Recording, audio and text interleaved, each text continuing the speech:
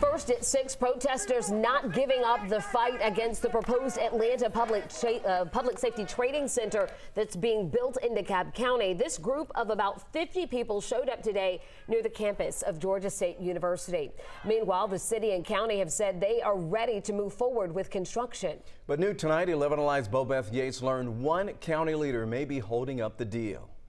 It's important that we follow the law. It's important that we follow the Clean Water Act. DeKalb County Commissioner Ted Terry is talking about the land use permit approved by the county's planning department to build the new Atlanta Public Safety Training Center.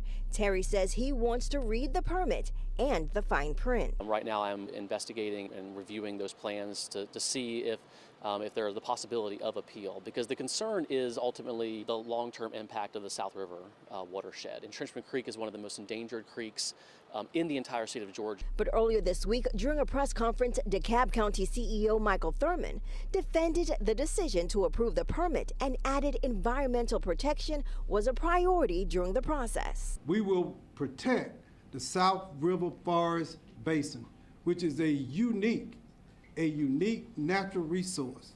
There's nothing else like it inside of 285. Thurman's office and City of Atlanta officials say part of those protections include only building on the section of the property that was previously developed, as well as planting a tree for every tree cut down. Officials add the site plan also included studies on drainage, stormwater management, and even erosion and pollution. Shut it down! You don't get it? Shut it down! But Friday, college students around Metro Atlanta took to the streets to voice their opposition. It's not a good idea for Atlanta in itself, because that is an environmental hazard just in itself, but also it increases the militarization of the Atlanta police. And as many continue to voice their concerns, Terry says he needs more assurance about this project. Those additional measures that were alluded to in the press conference, we'd like to see them, analyze them, and weigh them with what the Clean Water Act and the other state regulations require.